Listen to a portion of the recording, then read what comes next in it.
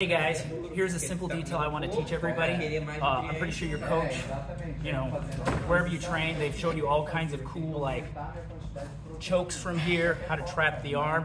But like most people, when this is inside the belt and it's nice and tight, people struggle to get this lapel out right here. So I want to show you a simple trick to make it so the lapel pops out a lot easier. So you're inside control, whatever position you want to be in, you're in half guard, it doesn't really matter. The big thing I try to tell everybody, and I'm going to sit up when I do this, when you grab this lapel, never pull up.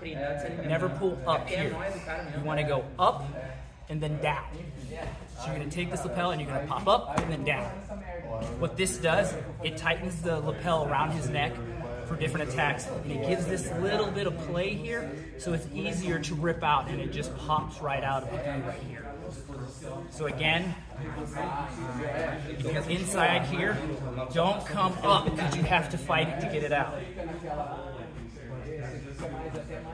Always up and then down, and then it comes right out. So now if I'm actually putting on top pressure and I'm controlling him here, it's literally I slide my hand here, I put my thumb inside, I go up and down, and then it's real easy to wrap around. Stay tuned. Thanks.